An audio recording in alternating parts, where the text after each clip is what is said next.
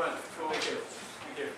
So I'm going to be trying to sell you a kind of algebra that I was working on 20 years ago now, but it still has interesting things in which information flows down braid and not diagrams. Okay. So, and I'll show you that it's really. I claimed back in the 1990s that this was the true algebra underlying things called quantum groups, and I still believe that, and I'll show you some examples. But really, it's an interesting gadget just by itself, even if you don't know about quantum groups. So the basic setting is that of a braided category introduced by Shahn Majid. So a category of objects, a tensor product of any two objects. Then between any three objects, you should be able to rebracket. So these phi's are the rebracketing isomorphisms, so natural equivalents between these two functors. And that means that for every three objects you've got an isomorphism. However, the theorem of Maclane says that in a monoidal category, so that's a monoidal category, where you've got objects, a tensor product, and phi. And the theorem of Maclane says that a monoidal category is as good as ones where you can forget about phi and assume that all the brackets are associative, and then you can always insert phi as needed for things to make sense. And the different ways to do that will always give you the same answer. That's Maclane's coherence theorem. Therefore, throughout this talk, I shall forget about phi. Okay, but in order to make sense of diagrams, you'll have to insert phi. Now, in a braided monoidal category, you've got a monoidal category like that, and in addition, between any two objects, you've got an isomorphism between V tensor W and W tensor V. This is the tensor product flipped, so that means, okay. Now, we're going to use a diagrammatic notation in which information flows down the page, and in which we don't write tensor products. So VW means V tensor W.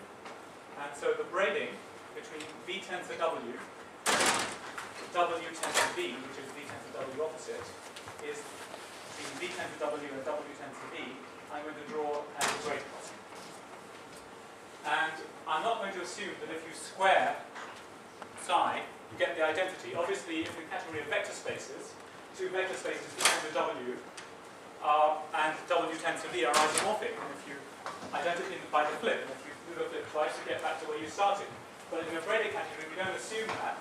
So the inverse, which is of psi of WV, which is also a map from V tensor W to W tensor V, I'll draw with the inverse braiding.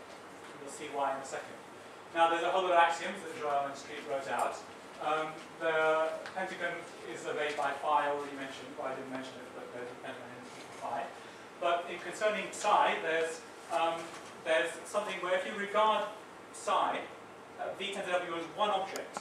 So if you apply psi V tensor W comma Z, so regarding V tensor W as one object and braid it past, that should be the same as first braiding the W past the Z, and then braiding the V past the Z, and then regarding it as one object again.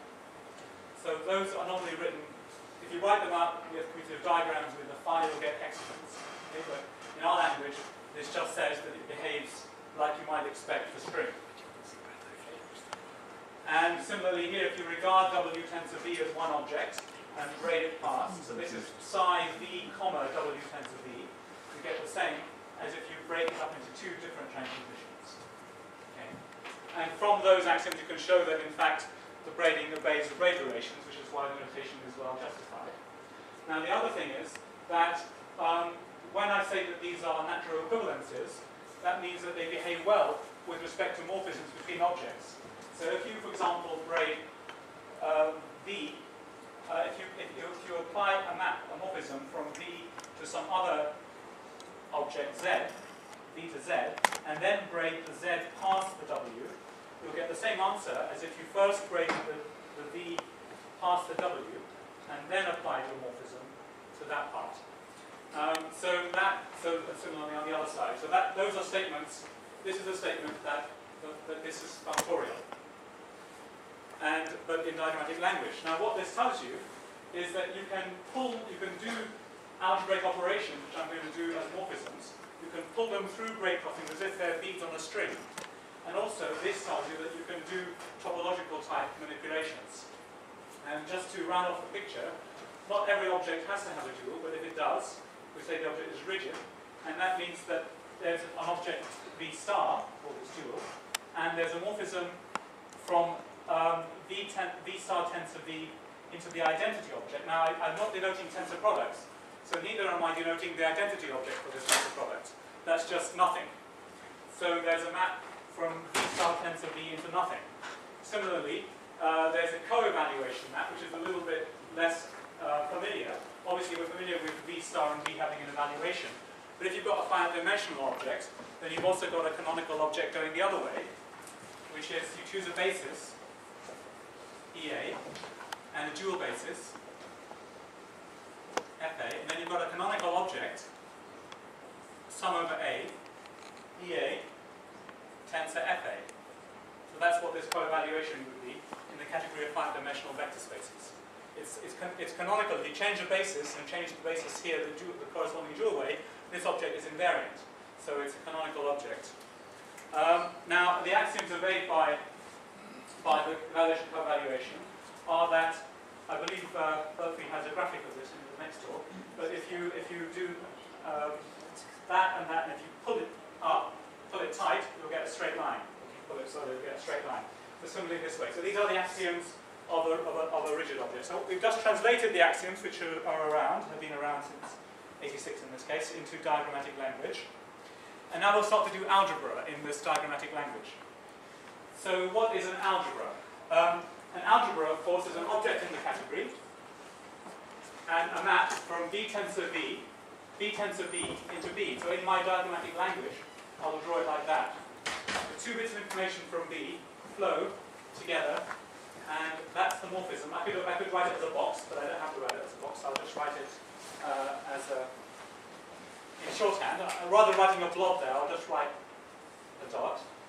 So that's the particular name for that particular morphism from V tensor V into V. I'll denote it by that join. And then there's also something that's going from the identity element of a unital algebra.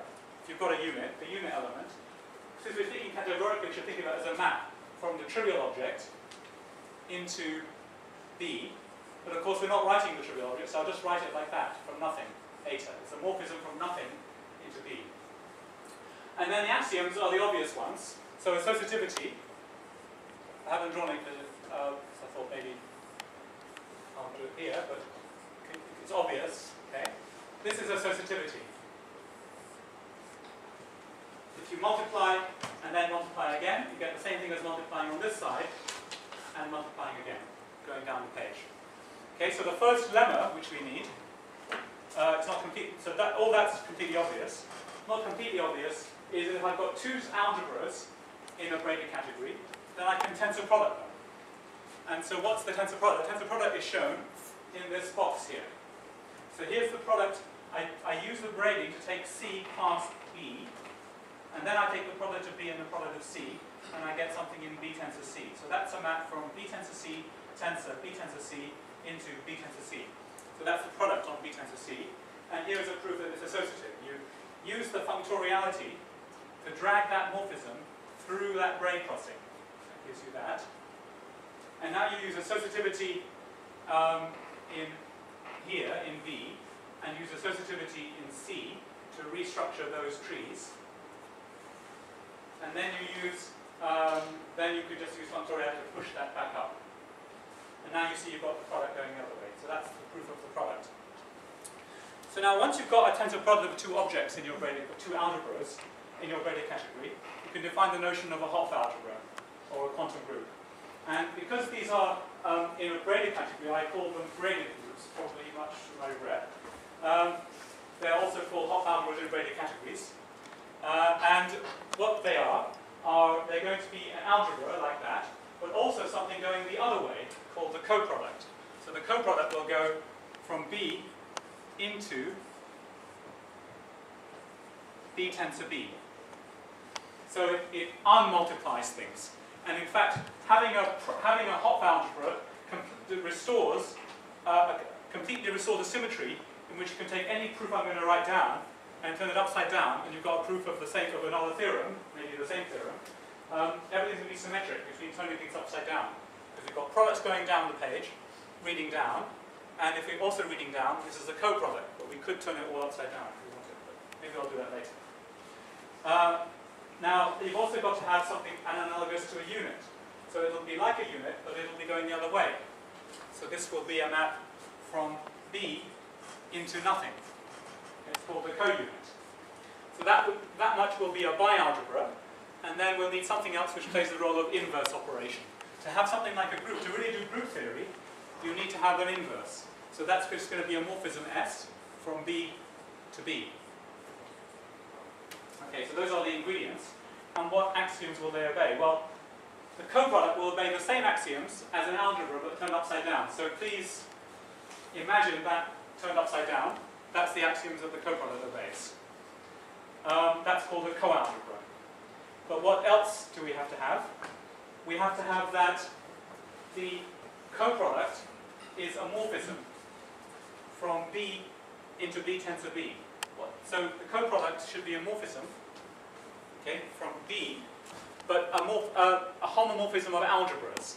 So if I multiply here in B first, and then I apply the coproduct, and then so if I multiply in B first, and then I apply the coproduct, I should get the same answer as applying the coproduct to each piece, and then multiplying using the tensor product algebra, which was the one that we had in the last lemma.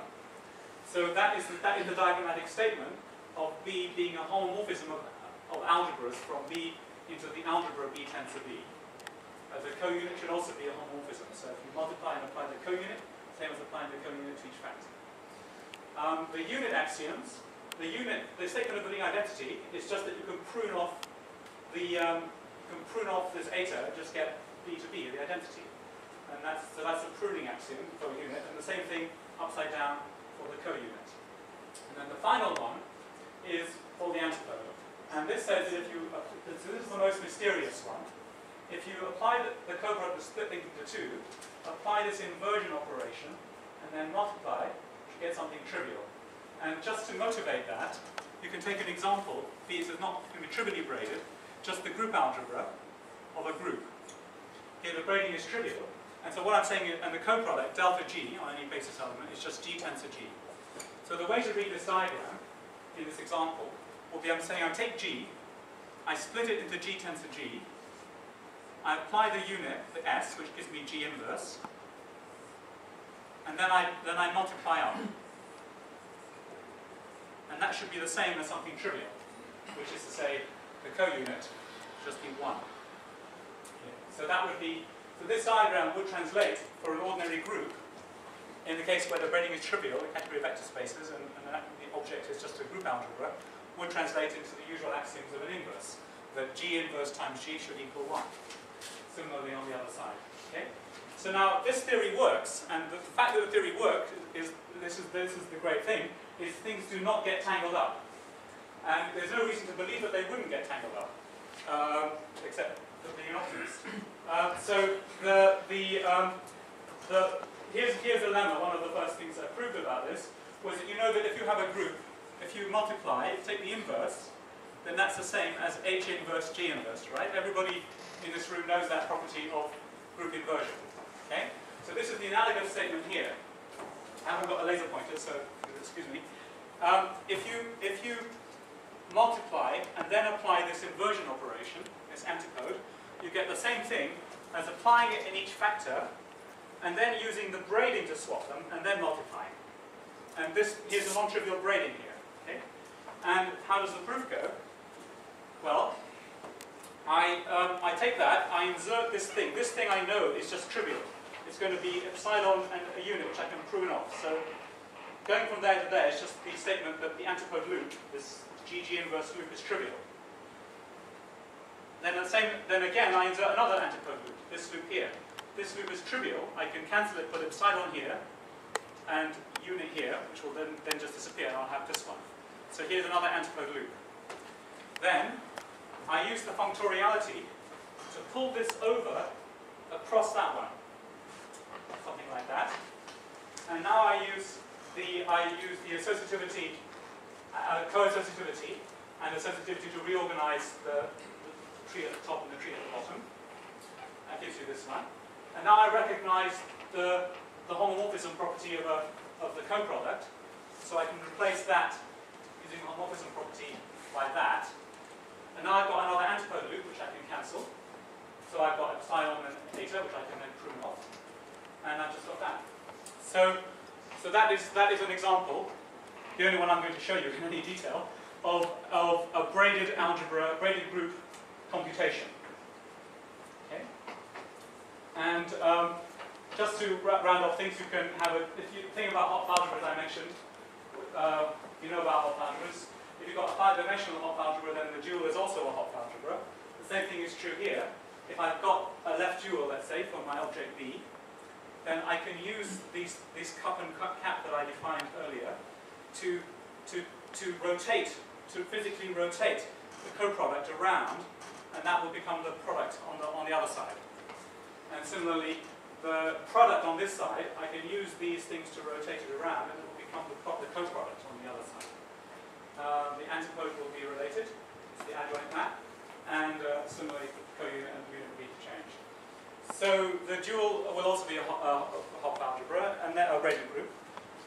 Then you can do things like the adjoint action. Okay, so here's an example of the adjoint action. So again, if you think of the group example, then this would be in the group case. If you just read this in the group case, we would have. I'll just draw it. And then, okay, we'd have G, H. What we do, we'd have G splits into G and G. We'd have G inverse here. In the group algebra case, the braiding is trivial, so this would just go past G inverse. This would be H. This would be G. So I'd have G, H, G inverse. So that would be conjugation. But writing conjugation in the theory of group algebras just becomes this diagram. So this is now the adjoint action, and you can show that it obeys all the properties you would want. It defines a natural action in the sense of that you can extrapolate from what I've done. You've got an object in the braiding category. You can act on something by having a morphism. So you can, B can act on V if I've got a morphism from B tensor V into V, which I could write as B, V, V. Okay, this is now an action, and maybe I'll call it some kind of blob here for the action, and it should obey the obvious axioms that you can imagine, like similar to associativity. Here is the action of the dual on the original. So this is left translation. This would be, in geometry, this would be the action of left invariant vector fields of the enveloping algebra by left invariant vector fields on the coordinate algebra of a group. So all of these things that you're familiar with in group theory and in Lie theory, you can generalize. In purple here is something unexpected. So I mean, it's not clear that everything does go through, but it does. Here's something unexpected. In a braided category, so here's my alpha, this was alpha V. Alpha V. You could have a notion of a module, that is to say, a thing on which V acts, this is alpha V, but it could be that it's commutative, in the sense that if you sort of flip it double, if you imagine that the braiding, if the double twist was trivial, you could replace this by a straight line, then this would be saying that basically, this would degenerate into saying that delta was co-commutative, that if you flipped it, the output of delta, you get the same thing. But that notion of being co-commutative really gets mixed up with the notion of being a module of a certain type. So we call these commutative modules, and they form a braided monoidal subcategory inside. And it's just an example of some of the things that you can start to do with this. Now, it's all very well having a general theory, but you've got to prove that these things exist. Is there an object fulfilling all these axioms in anywhere around? And so the main theorem I proved back then was that yes, if you've got a monoidal functor between a monoidal category and a braided monoidal category, and there are some technical things, but you need this to be co-complete, or else the result will lie in a co-completion of this. And you need the objects, the image of every object in D to have a left dual. So there's the technical requirements, but essentially, given that data, there is a certain braided group, such that this functor factors through the category of modules of B in V, in C. So this object, this pair, alpha V, V, is a module. So I call that, it's a representation of B in the category. The object B is in the category. So I call this whole category of things BC, and this is another monoidal category. And the theorem is that a B exists such that F factors through this, and this last set here is the forgetful functor. So I don't want to dwell on that, but that's an example of, that was the Braided Algebra reconstruction theorem. But the main thing is that you have these objects. And when you apply this to the category C, is UQG modules. Okay, now, I recognize that for this audience, you won't necessarily know what these Drinfeld-Jimbo quantum groups are, and you're not going to learn from me either. But there are a basic class of examples of things called quantum groups, which are Hopf algebras, not finely braided ones, just ordinary ones. And they're associated to every semi-simple Lie algebra G. And they have the amazing property that the category of finite-dimensional representations of them form a braided monoidal category. So that's the canonical example within which invariants of free manifolds and invariants of knots take place. And that's why quantum groups give rise to invariants of free manifolds, because they generate a braided category. And so if you apply that theorem with the identity functor, C to C, by the identity, apply this theorem, you'll get a certain canonical object, which I call B of UQG, which is a braided group, one of the things I've been talking about, which lives in this category, and which has many nicer properties than UQG itself. In particular, it turns out to be self-dual. It will be self-dual when Q is a root of unity and you take the finite-dimensional version. After technicalities, these things are self-dual. So somehow, looking at the braided version gives you something very natural coming out of it. And just to give you one more example, if you've got any object in a braided category, this time the category is availably abelian, so you can take direct sums, then you can take the tensor algebra on V. So this is just 1 plus V plus V tensor V plus V tensor V tensor V, etc. And then you can, on that you can build a coproduct, which on V is just 1 tensor V plus V tensor 1 on an element V of V, if V has elements. But you can say, you can assume everything is k-linear if you want, and concrete. And then you can take quotients of that, and these give rise to braided linear spaces. And the example, which you may have seen in other places, is the quantum plane. So the quantum plane is an algebra with just two generators, x and y, with these relations. So it's like polynomials in two variables, but instead of commuting, the two variables q commute. There's a parameter q. And this object is a Hopf algebra, is a braided group. It's a Hopf algebra in a braided category of UQ SU2 modules. So the simplest example here is G is SU2, or SR2. And in that category, acting by rotations of x and y, lives this quantum plane. And here's what the coproduct looks like on a general monomial. Okay? And all you need to know is these binomial coefficients are defined using q integers. So the q integer n, q squared, is 1 minus q to the n, well, 2n in this case, or 1 minus q squared. So you use that to do, so the analog of an integer is this q integer, the analog of a factorial is a product of those, and then using those factorials you can define the q binomial coefficients. And so this is just a kind of tiny glimpse of quantum group theory, of theory of q-deformed objects. And you see that these braided spaces, the simple thing like a plane, play a very fundamental role, and they are exactly governed by this braided algebra.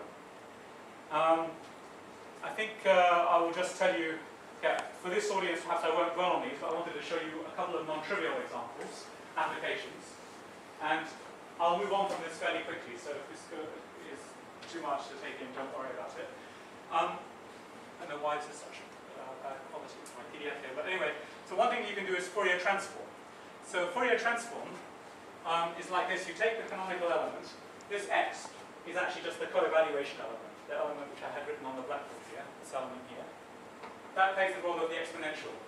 So you take an element of b tensor b star, and you take an element b in b, or rather you do this all as maths. But imagine that b has elements. You take an element of b, you multiply it with the first leg of the exponential, and then you integrate, you apply this integration. This integration is a morphism from b into the unit, into the trivial object. So we're writing it as a map going into nowhere, and it should be characterized by left invariance. So there's a notion of, I haven't told you this, but because we've got a group-like object, there is a notion of a Haar integral, and you can prove that in a bidimensional case there is a unique up to normalization translation invariant integration. So you have this object. You can then evaluate it against this canonical object, which is the co-evaluation. I call it X, and that gives you the Fourier transform from B into B star. This is the Fourier transform. That's in this box. And here's a lemma which proves that this Fourier transform does the main thing that Fourier transform should do, which it turns the differentiation, which is the action of B star on B. Think of B now as functions on a group. And if you multiply by, if you have an element of the algebra or something in the dual, then it should act. If you turn a function to another function, which is the left invariant derivative. So this is the analog I mentioned. There was an action of B star on B. If you do that and then apply Fourier transform, you get the same thing as applying Fourier transform first and then multiplying in B star. There's a star missing here. So it turns differentiation, or this particular action that I told you, into multiplication, and that's the main reason that we do Fourier transform.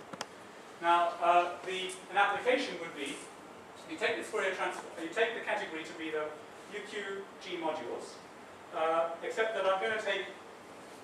Okay, this doesn't actually matter, but technically we take something called the reduced version at root of unity.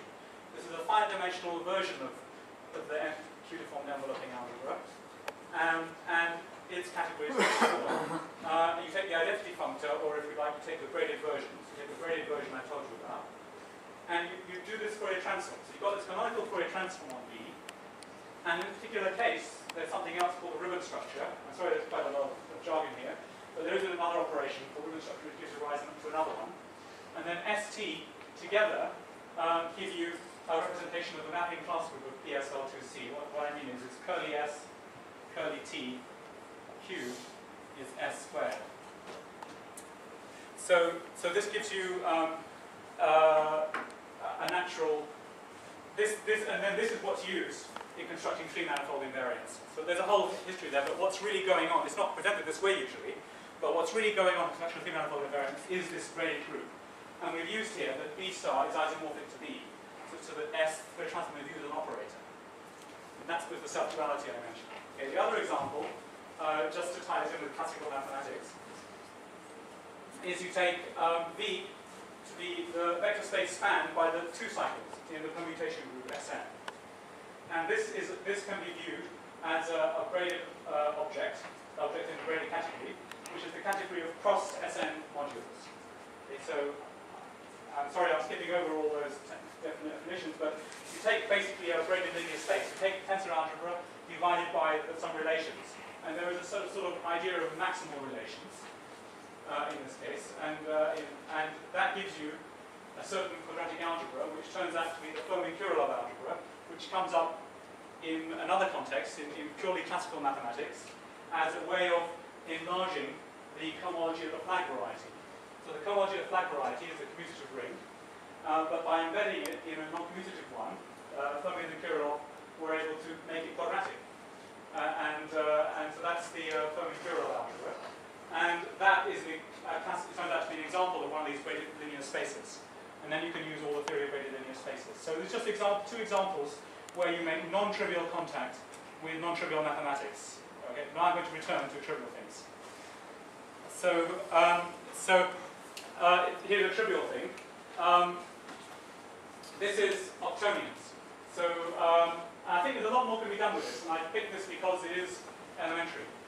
So the category is going to be the category of Z2 cubed braided spaces. So Z2 cubed means a vector, but the entries of the vector are in Z2, Z12Z.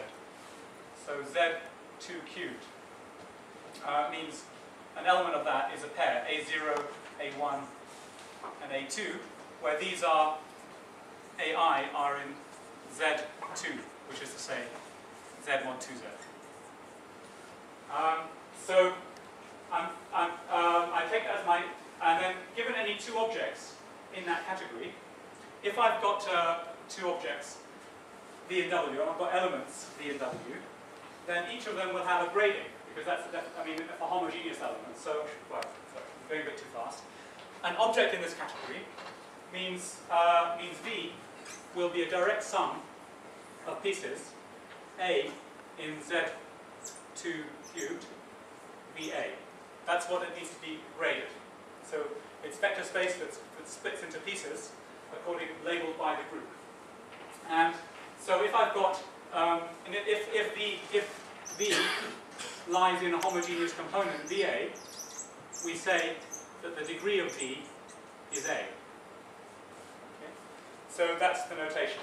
So, so if I've got two elements of homogeneous degree, V and W, in their appropriate spaces, then the braiding is just to flip them, except to give a minus sign if they're linearly independent when viewed as elements of this vector space over Z2.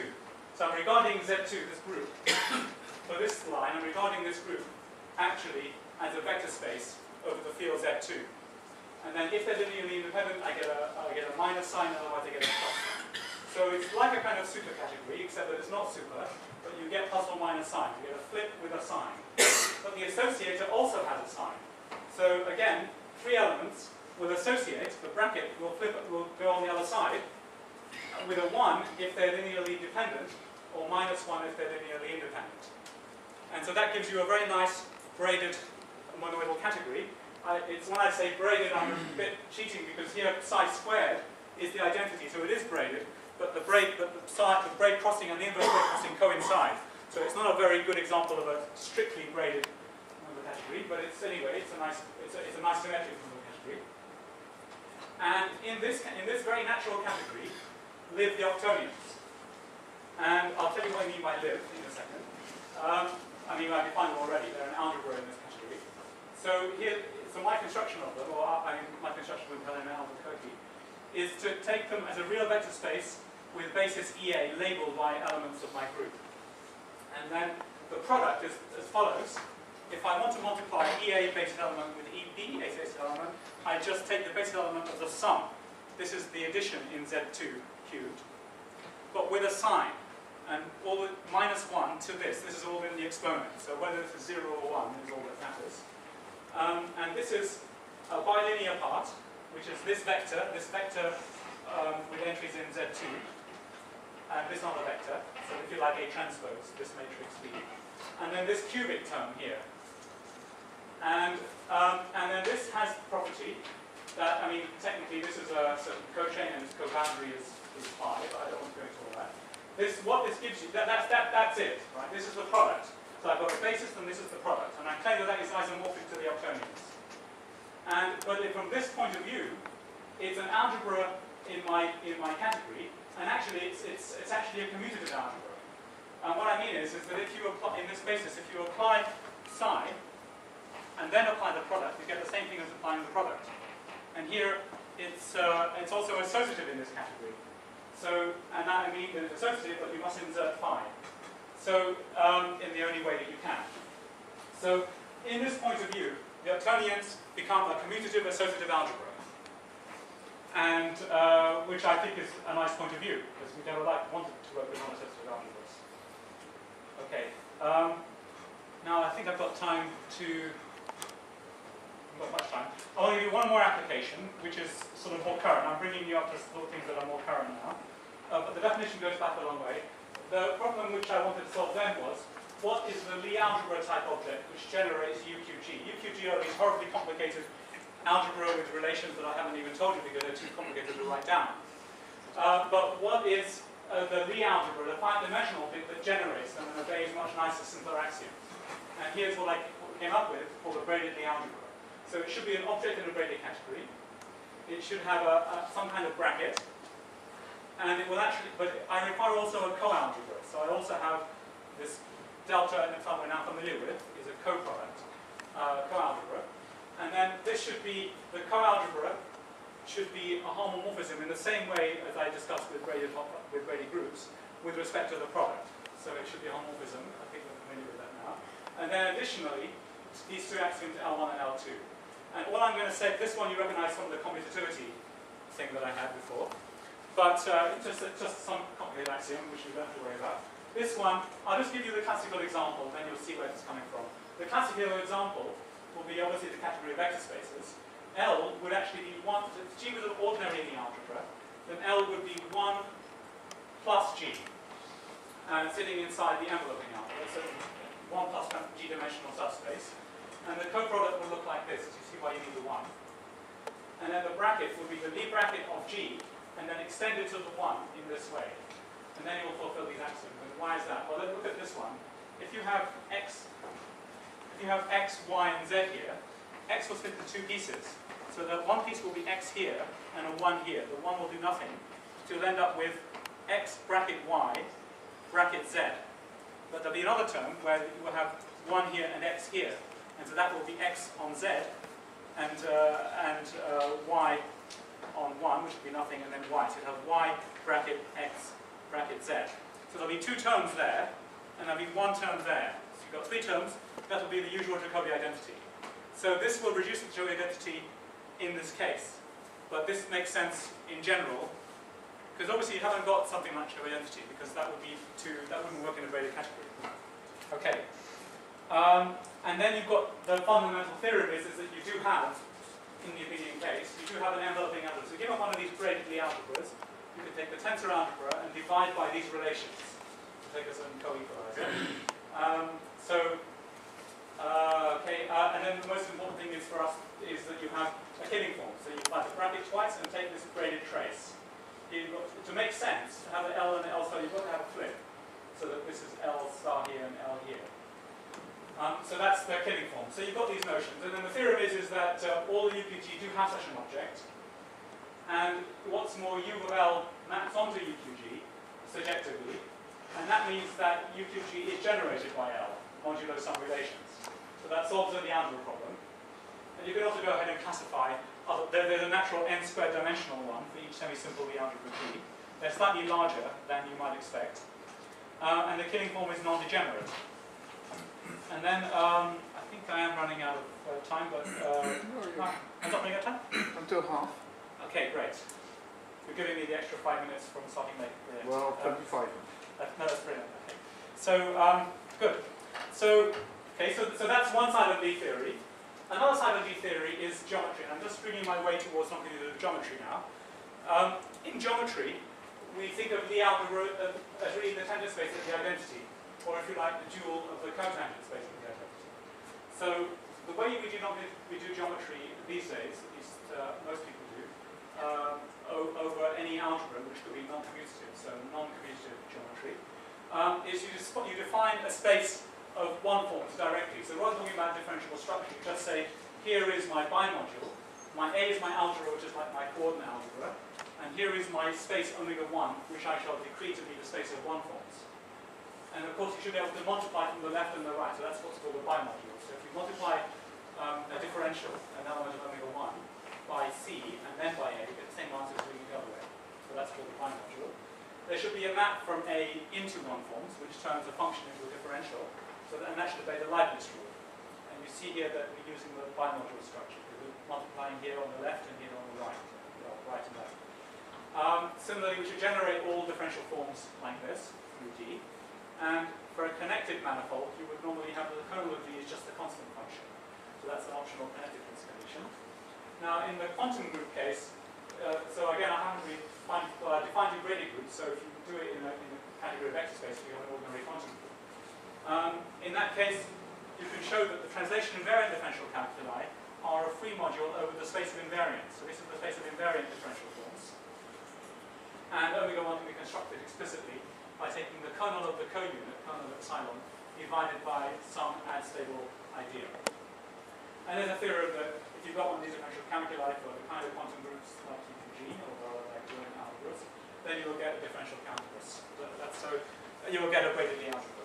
So that theorem connects the geometry to the notion of Lie algebra. And just as a spin-off, I want to show you what fun you can have. And if you take all of this theory and you apply it to a finite group, okay? And you might think that's going to be trivial, but actually the braiding will be trivial now, but you still get a very non-trivial theory. And so in this particular case, the classification of right invariant ideal would just be ad-stable subsets, if you like, conjugacy classes, but any ad-stable subset in G minus the group identity. So that's how, and the specific formula for the differential. The algebra now is functions on the group. Given the function of the group, the differential is given by right translating but in every direction in my conjugacy class, times a basis element, which is the differential form in that direction. And these differentials, they don't commute. So f times EA is not, you can't take it past, it will get changed by right translation by A. RA means right translation. So now, if you work out the corresponding braided algebra according to that theorem, it just has again a basis labeled by your ad-stable subset, and it has a coproduct which is group-like. It has a trivial braiding in this case, and it has the Lie bracket looks like this. So bracket of A with B is conjugation, and then it has a killing form, which works out like this. So it's a particular trace in the adjoint representation of product AB. And you might now, here's an idea. Firstly, if G is a simple group, then you might expect that the killing form should be non-degenerate, just as a simple Lie algebra has a non-degenerate killing form. So you might conjecture that KL is non-degenerate. And then the other thing, which is true for a simple Lie algebra, is if you take the Lie algebra and it's simple, then it's actually irreducible representation. So you might think, remembering that L was C plus the classical Lie algebra, you might expect that L has the form C plus an era. Now that's actually not true, but if it was true, it would be a fantastic result, because it would associate an era to a conjugacy class. And that is a holy grail, or one of the holy grails in finite group theory, because you're familiar with this for Sn. For Sn, the conjugacy classes are labeled by Young tableau, and so are the eras. So there is a kind of identification, and they've got the same number. There are the same number of characters as there are conjugacy classes. So it's very annoying that there isn't simply a canonical identification. And this gives you a clue towards possibility. So this work is not, because of the computer laboratory, I thought I would point out that these conjectures, I haven't got any theorems, or very few theorems, but with my co-authors, we have been looking at these conjectures on the computer, and also we've proven some things. We've proven that for a simple group, well, the conjecture is that the killing form is always non-degenerate if the conjugacy class, if the ad-stable subset is closed under inversion. And we've proven this for the universal counter, so that's a particular example. But we've actually, not for all G, but for all G where a certain Roth property holds, and this includes all the sporadic groups, and basically all except a certain number of exceptional cases of this type. And then, but we've also proven it by computer for all up to order 95,000. So it does seem to be true, and for all the conjugacy classes. So that's a conjecture. And then also, it seems that very often, just as every classical Lie group has a compact real form, it does seem that in all these examples, you have at least one where K is positive definite. And so again, that's been proven by computer. I'm going to skip through the data. The last thing is that you can take the group algebra, and you can take the Lie algebra, the conjugacy class, C, which is like the Lie algebra, and you can decompose it under the killing form, viewed as an operator. And then the eigenvalue decomposition will give you a kind of decomposition of the Lie algebra. So I said that it wasn't quite as simple that L decomposes into C plus an era. However, using the killing form, we can decompose L into all its eras, generically. And so, for example, here is a spectrogram of the killing form viewed as an operator, much like the hydrogen atom. Looking at this sort of bar chart tells you what the eigenvalue is for each. See, there are 3 occurrences here of the 55-dimensional representation. This is for the Mathieu 1011, and at a certain eigenvalue. So let's just say this is a new way of thinking about finite simple groups and their classification. I think I'm going to move on from that. The last, I do want to say that this idea of having a bijection also seems to be true, but we're really lacking. There's more than one way to do it. So what seems to be true is that for every conjugacy class, you can view it as defining a braided algebra. And then inside that, you will find a number of irreps. And you'll be able to choose a bijection. By looking at the irreps that you find, you will always be able to find a bijection. You'll be able to choose a bijection between conjugacy classes and irreps. And this bijection is not the obvious one in the case of Sn given by Young tableau. So, but it's always possible. The problem at the moment we have is there are too many. We don't know which is the most natural one. But it certainly seems to be possible that you can do this bijection. Okay. Okay, so that's current work in the sense that this paper came out recently, and I think there are lots more things you could do if you're a computer scientist looking at such objects, finite geometries associated with finite simple groups. Now, the last topic I will, well, maybe the last topic is geometry. I've told you a little bit about differential geometry already, not really geometry. Now we can go back to the beginning of the talk and do all of that differential geometry, but do it in a braided category. Okay? So what I'm going to combine the things I began with about braided Hopf algebras and the things that I touched upon about non-trivial differential geometry, and I'm going to combine them by doing differential geometry in a braided category. And so here, a manifold will be represented by an object, by an algebra. So he will particularly an object in a category, that should be an algebra. And the first thing to do is to define the space of differential forms. And you can just define n forms, one forms, or you can do n forms.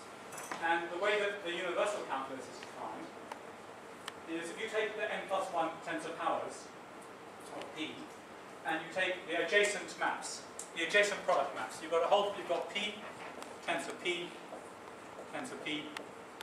and you can multiply here, or you can multiply here, or you can multiply here, etc. So you've got n different products that take you from here into, there's a run out of thing, but it's meant to be P to the n, so I'll write it. P tensor n plus 1 into P tensor n. Multiplying in one spot. Then on that space you can find a differential, and the differential is defined by this diagram. So the category has to be abelian so we can write down direct sums, and we also make sense of these differences, but that's not a big deal. So D should be the identity plus, well, inserting the identity in different places. Okay, so you can do that. Then you can define, so that's the notion of exterior algebra for the universal calculus. You've got to then work a bit harder to define something that's not the universal calculus. Then we can define a principal bundle by saying, well, I've got some group, some braided group in my braided category, and I've got P, an object in here. That means that the P is acted, or in this case co-acted, as a co-module under B. I see that I haven't defined co-module, but it's just the same notion as a module, but with all the arrows reversed. So a co-module means a map from here, written with a black triangle, from P into P tensor B.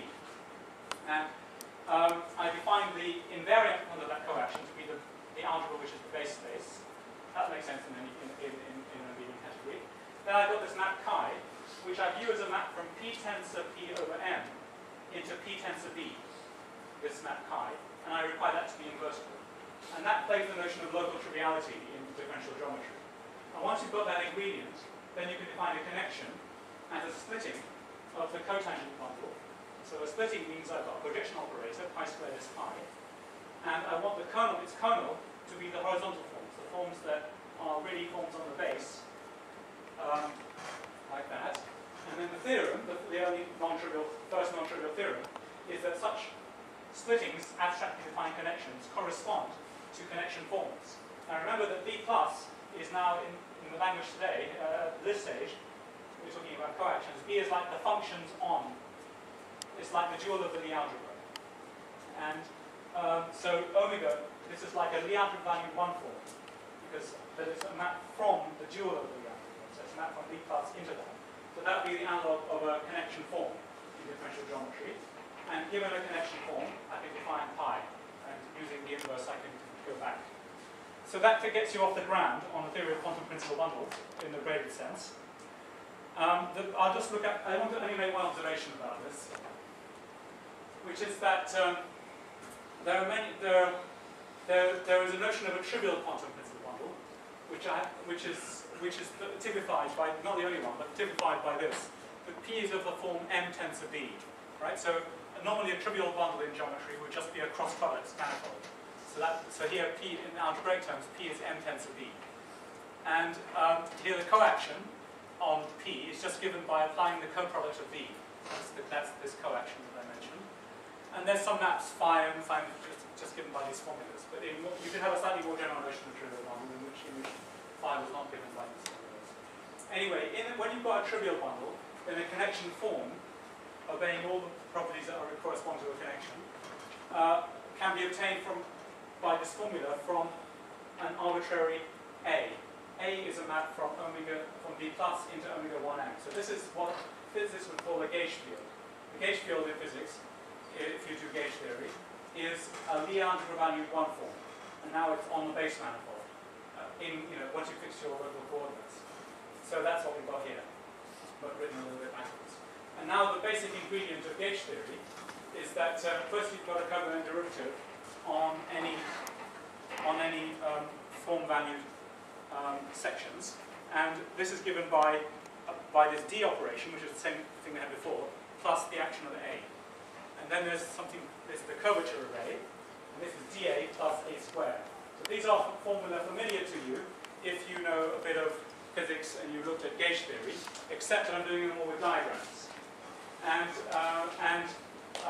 if you remember flowing down the page, and if you do a gauge transformation, you can take a gauge transformation now similarly in the local coordinates would be a group valued function, or in our case, a map from B, which is like functions on the group, into M. So, and then given the gauge transformation, you can transform a section into a new section, transform a connection into a new connection, a gauge field into a new gauge field. And this is your familiar conjugation plus gamma inverse D gamma.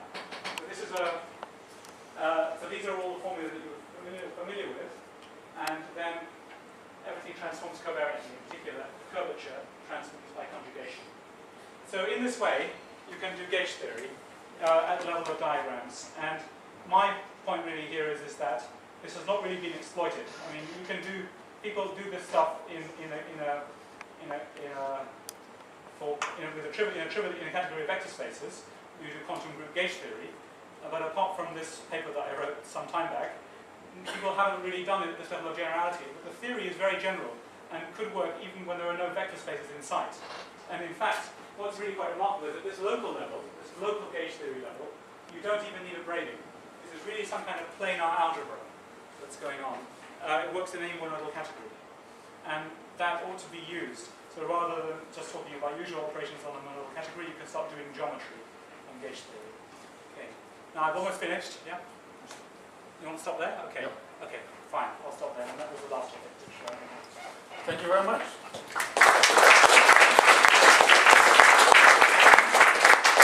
Any questions? Yes. So in these constructions with this differential forms and all this, yeah. So is there a limit? Could be some limit considerations applied, such that in the limit you have something more classical. Yeah, and in fact, yes, and in fact, I should say that what I drew here was for the universal calculus, which in the classical limit as the algebra becomes commutative, etc., would actually not be the classical differential calculus; it would be the universal calculus, which is much bigger.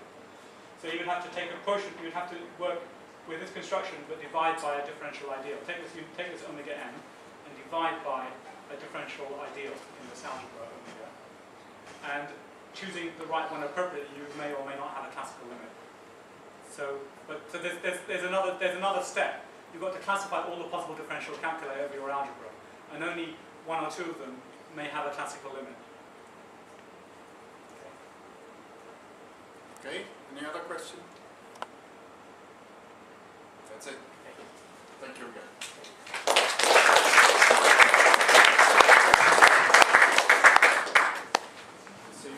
Yes, he's going to do this.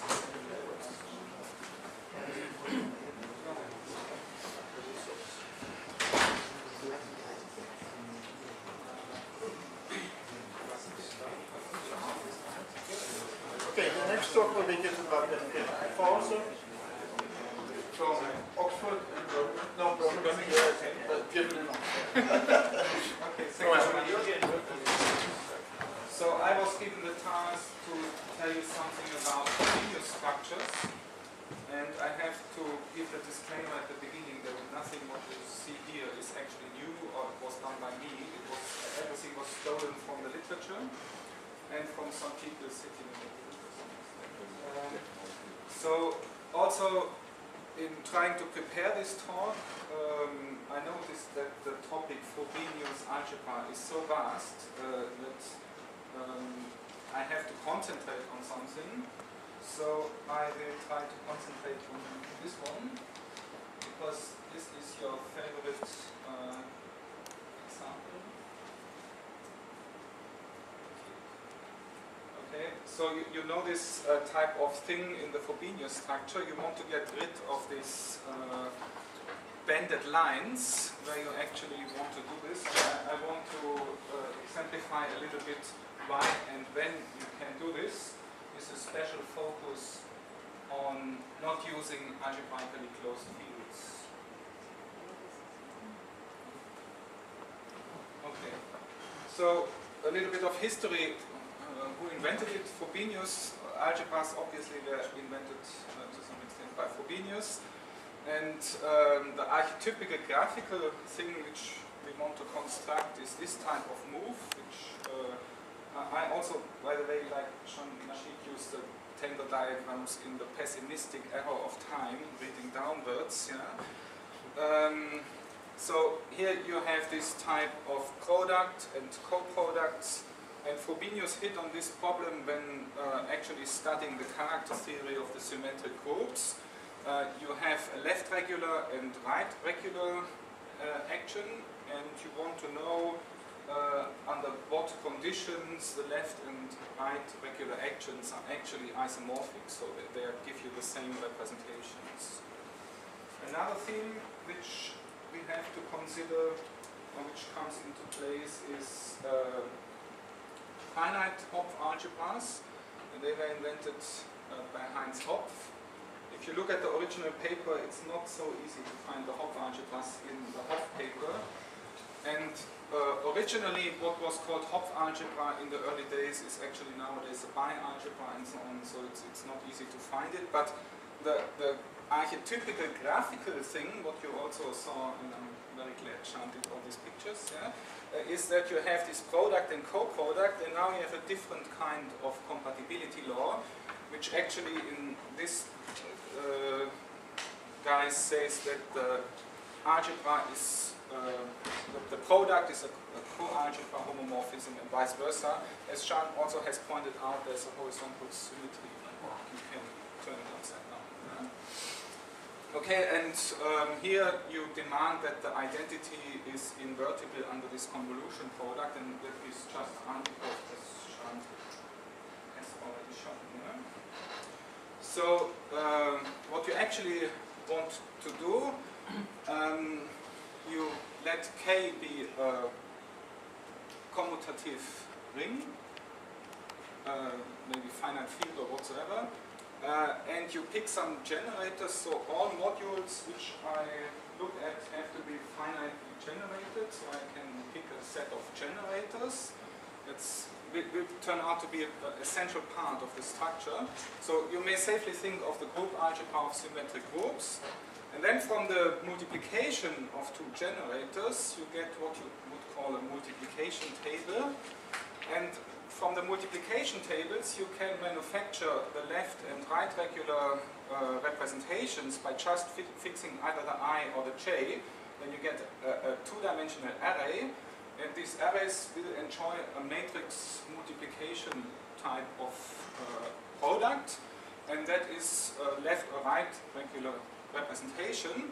And Frobenius asked himself, okay, these things look very different eventually. When are they identical? And you have a third type of choice. You can fix the K. Then these things no longer form a representation, so you cannot multiply them. But you can just form by picking some parameters ak what's called a parastropic matrix. And the original theorem of Frobenius is that if this parastropic matrix for some choice of AKs is invertible, so the determinant is non-zero, then the left action and the right action are actually asymmetric. And that's the archetypical definition of Frobenius, and you will see that there are many more. So as an example, take the polynomial ring in commutative x and y's, factor out this ideal, and you can prove that is Frobenius. But not everything is Frobenius. If you take the same polynomial ring and factor out this ideal, you can show that this parastropic matrix will be singular and it's not Frobenius. Happily, so matrix algebras over division rings are Frobenius, so that is a very wide class and used much. Yeah.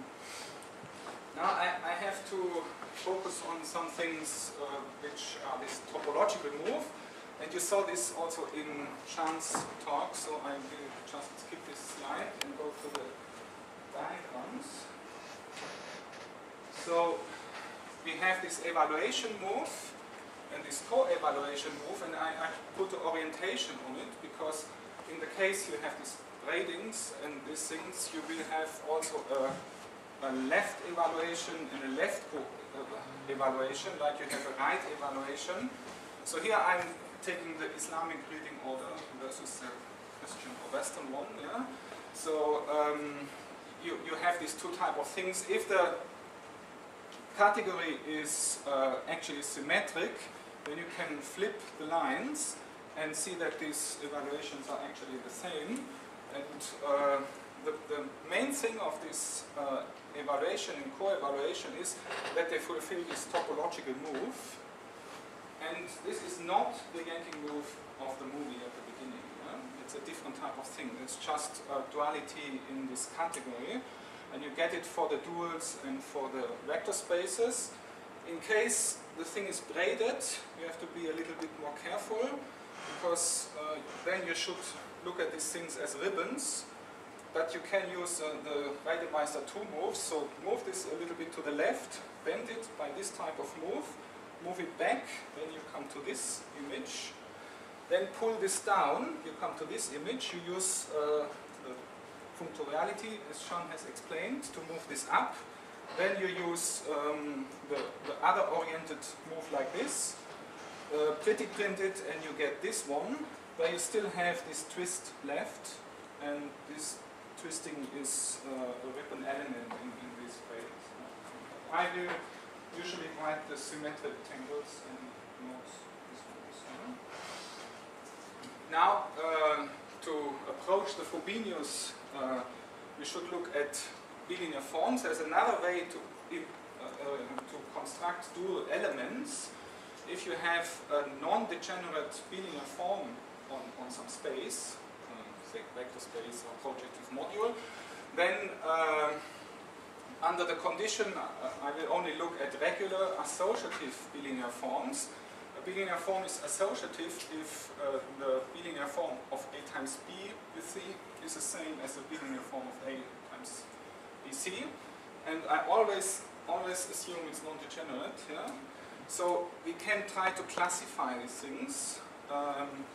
And we can call two of these bilinear forms identical if they are homothetic. So you find a non-zero K and a symmetry of this bilinear form, so that such a relation holds. You would not call these bilinear forms essentially different. It's a base change and a scaling, so to speak. I call a bilinear form symmetric if it's symmetric. Yeah? I have something rather weird, that is, if the thing is not symmetric, then there exists an automorphism, it's called Nakayama automorphism, so that when I flip the entries, I get the action of this automorphism. And of course, if the automorphism is identity, then that is symmetric. And just to show you that this automorphism has some weird features, if you have a symmetry acting on B, you can define the transposed symmetry with respect to the bilinear form, but the transposition of the transposition needs not to be the vector space itself, but the automorphism action on this vector space. And only if this is automorphism of finite order, you come back to the original. Another thing what you can manufacture from these bilinear forms is what's called a Frobenius homomorphism. That's if I plug in a 1, either in the first or second slot, then I can construct a linear form on A. And this linear form is obviously symmetric if beta was symmetric, and it's a trace form. Okay? So in a graphical way, the associativity of these betas actually look like this. You can plug in the product and you can just move the thing on the other side. The linear form is just manufactured like that. And okay, here you see the symmetry, if it actually works, and the transposition.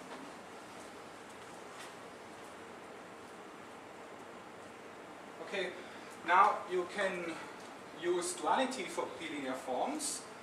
So you can manufacture these left and right actions now using the beta, just by letting A act via beta on the vector space. And now we can actually dualize our vector space with this beta and define something which is called a Frobenius system. So a Frobenius system for A is a triple from which is this bilinear form, a set of xi's, so I did not print the set brackets, yeah, a set of yi's, such that for all A in A this relation is true. So you can look at this beta, if you're a physicist, as a reproducing kernel or whatever, yeah. And this is our Yankee move, where we use this bilinear form and not the duality. So at this point, yeah, okay, we wait a moment. Actually, Shahn has already pointed out this thing here, that you find these generic elements for the duality, and you want also to see if there are generic elements of the same type, but from this beta dualization, so to speak. And that has to do with separability, so I have to pause a little bit. Actually, this is a slide explaining what Shahn has said about differentials, so I can safely skip this to have a chance to finish my talk. So what you actually need to know is that you can manufacture on a module a derivation. You once more get the Leibniz rule. You can, for any m, find an inner derivation which acts like m, and m is a bimodule, by the way, and dm is 0 exactly if that is a invariant in m, which is this condition. And then you get a sort of exact sequence, so 0 to the A invariance to m to the derivations, and you can actually construct an ideal of these inner derivations, and then we can look at something as a definition of, I've skipped the definition of AE. So AE is an enveloping algebra A tensor A op, where A op is the algebra with the product split. So what you can do is to apply this Hom to the exact sequence, and you get this Hochschrift homology 1. And the thing what you actually want to say is this theorem for K algebras. A, it's equivalent to say that A is projective as a left A E module. That means especially that you find a finite set of generators for A, and that this sequence is split. That means there is a morphism from A into A tensor A op, so that this splits as a direct sum. there is an element E, which in the Sweetler notation is E1, E2, in A tensor A, so there's no star here, yeah, such that A is fulfilling this type of condition, that the left multiplication on A is the same as the right multiplication on A. That means this E is an A invariant in the enveloping algebra, and that the sum, if you multiply this, is 1, and such a thing is called splitting idempotence, and this plays the role of this relation of Shahn.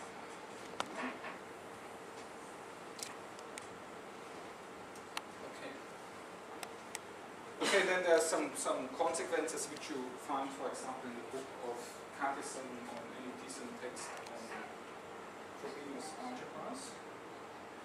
So that the separability condition is actually the same as you saw before in algebra, if you just look at ordinary text algebra. Now there is a tremendous list. I think there's a paper of Ostriedl listing 12 definitions of or equivalent characterizations of Frobenius algebras. I've picked a few of them. So the following is equivalent. A is Frobenius. The left and right regular representations are equivalent. There exists A in take to the n such that the parastropic matrix is invertible. There exists a regular associative bilinear form and a Frobenius homomorphism lambda. There exists a hyperplane of A that does not contain any non-zero right ideals. There exists a Frobenius system, and that's the most important for us because that will allow the yanking at the end. Yeah? This is a Frobenius homomorphism, and this lambda is the composition of the product with the beta, so to speak. And there is the splitting idempotent, which is central in this sense, and many more things. This is by far not the only thing we can say to characterize Frobenius algebra. So now, I actually promised in the abstract somehow to come to the Jones idempotent, but it will not happen. I just have not enough time. But what you actually want to do is to extend this not to algebras, but to rings. And you want to look at rings and ring extensions. So you look at a ring extension so that you have a homomorphism from S into A. Set of A is the center of A. So such a ring extension is an algebra if this S is a commutative ring and E factors through the center. But that has not been to happen in general. A over S is central if it's I of S is the center, and proper if it's I not 1. So now we can look at the categories of S modules and A modules, say right modules. Yeah? And you can look at the restriction functor, where you just restrict the A action to the S action. But you also can construct induction functors, if you like, the adjoint and co-adjoint versions, where you allow this arrow to go in the other way and where you extend the action on the module. And now you can prove that these two pairs, T and R and H, are adjoint pairs of functors. And this gives a very important definition. A ring extension is called a Frobenius extension if H and T are naturally H, sorry, here that should be H. Yeah? I'm sorry about that. Yeah? So my restriction functors are, this is H. It's a typo. So if H and T are naturally adjoint functors from MS to MA, and that has a certain type of consequences, especially once more, we get this Frobenius homomorphism, and we get this X, Y, which form our splitting idempotence. And this is a starting point if you want to read about such things, for example, taken in the book by, I'm not sure if I can pronounce his name, Stefan Kanepil, names. Is that Carnapel. Carnapel? Yeah, Militaro and Zoo, where you can study Frobenius functors on module categories, and that has many important consequences. But I cannot go into this. I want to go back to tangles. So the lambda multiplication, we use a couple of isomorphisms which we can establish. The endomorphisms on AS can be written in this way as A tensor S A star for right and left S modules. And then the multiplication is done by using this co-evaluation, this evaluation map. That is really this evaluation which was used by Shahn, in the sense that every endomorphism has a tensor product representation by an element in A and the element in A star. And you can act just by acting this F on B. And then there's a theorem that a Frobenius extension with a system lambda x and y, then you can produce an isomorphism between A tensor A, not A star, and AS as rings. So especially you get a new type of multiplication on this, which is called lambda multiplication on A. And the lambda multiplication, so I use for composition the semicolon here, is that you have this element in A tensor A and this element in A tensor A. And now you do the same trick as here, only you multiply the things by using the Frobenius homomorphism. Okay. And, okay. You once more have this element E as a sum of those. And we had seen that we could define isomorphisms of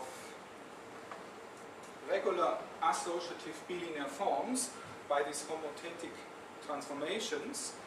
And you can show that if you are given a Frobenius system and an element D in the centralizer of S in A, invertible, then all other essentially different Frobenius systems are given by lambda D, xi, d to the minus 1 yi.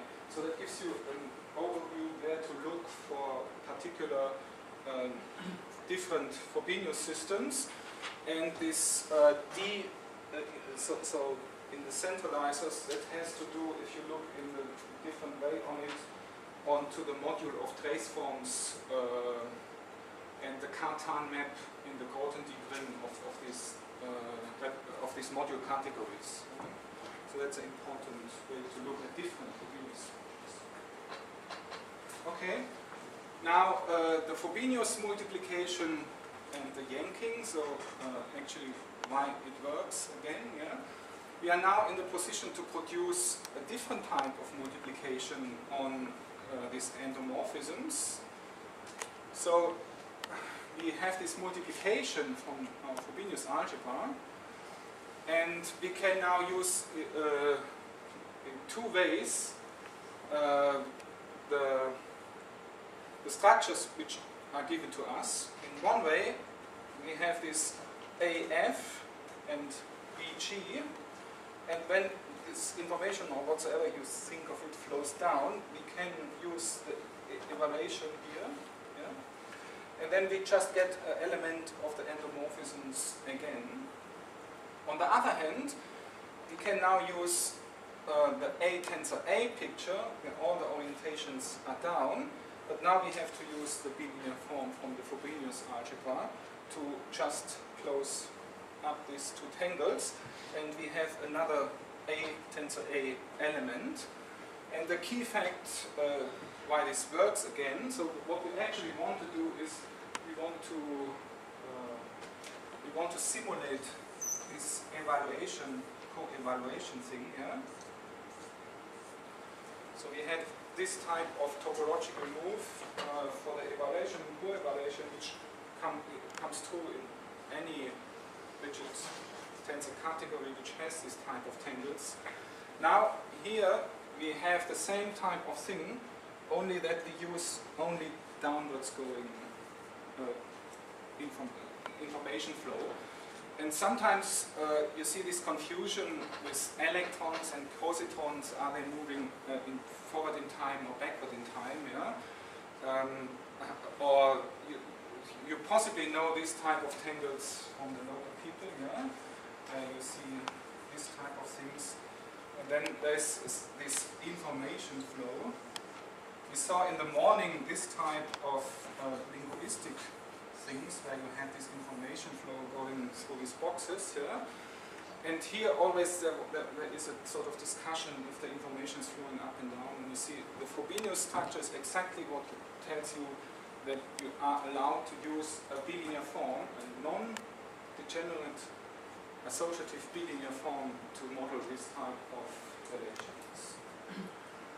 Okay, now the last few minutes for Hopf algebras and Frobenius algebras. So Shahn has told you lots of things on Hopf algebras. So K is once more a ring, but a particular ring, I don't go into this, just a technical condition. I have this co-unit, I have the integrals which Shahn has explained, so the tangle version of the integral is just like this. And from this integral you can construct a right norm. And you should be careful if you think of quantum computation. It's easy to show that Clifford algebras, for example, don't have this type of structures in general. Now there's the famous result of Larson, Sweetler, and Paraigis, that if H is a finite projective Hopf algebra over K, then there is a right Hopf module structure on H star. And the most important thing for us is there exists a left integral, that is UL, such that you can construct such a theta from H to H star, defined using the antipode and this integral, so that this is a right Hopf module isomorphism. And the antipode is bijective, so there exists a linear inverse of the antipode, not a convolutive inverse. And H is a Frobenius algebra with a Frobenius homomorphism. And the crucial thing is that these integrals have to exist, and of course finite dimensionality. And once more you get then this type of move. But now you here have the product, you use this co-product, this E element here, and you can use it both ways, and possibly up to a braiding. Then this here is then a definition for the co-product of the Hopf algebra. So you can cook up the co-product out of these structures.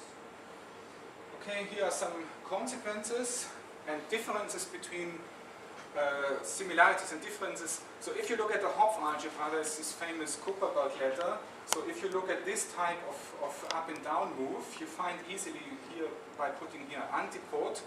You can use associativity as Shahn did it, then you can disconnect this as he showed that these antipode loops vanish and get the identity showing that this tangle is invertible. Now what you also can see is that these two tangles have the same characteristic polynomials, so they have the same non-zero eigenvalues, so that they only differ on the kernel. The same is true for the Frobenius ones, so the Hopf are the right ones. Yeah? So you see that the Frobenius yanking cannot be invertible. Yeah? So the Frobenius thing is totally different from a Hopf type of thing. Now you find a sort of bi-algebra property. If I did this correctly, you just use Frobenius, Frobenius, Frobenius and a little bit rewriting, and you get this type of tangle. And so if this loop is 1, that means the Frobenius algebra is called special when you get the bi-algebra axiom from the Frobenius structure. Okay. So there's a qubit view on the Clifford algebra. I told you Clifford algebras are different. And that's a pre-last slide. Yeah.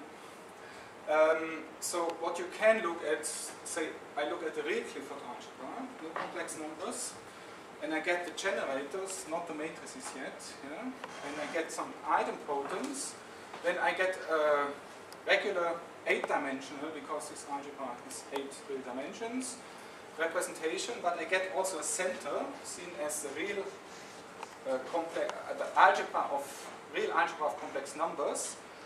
And then the spinors in these Clifford algebras are actually left ideals from these projections, and the left ideals have a left CL3 and a right complex number action. And on the spinor space, that is irreducible matrix representation, you have a Frobenius structure.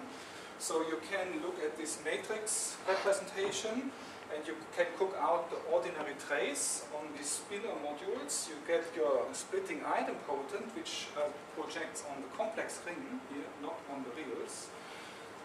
And you can cook up a Frobenius product and a Frobenius coproduct. And okay, nobody is stunned here where they say this is just copying of the basis. Yeah? Okay. Now, I hope that this talk has taught you somehow to understand why you can use this quantum teleportation protocol using Frobenius structures. Yeah? So, you all know this, yeah? How Bob actually does that thing. Okay, so here is, if you like, but I don't go into this list where you could go if you would like, and what I haven't told you, and it's quite a stunning list. And that's where I took and stole everything. Thank you very much. Thank you.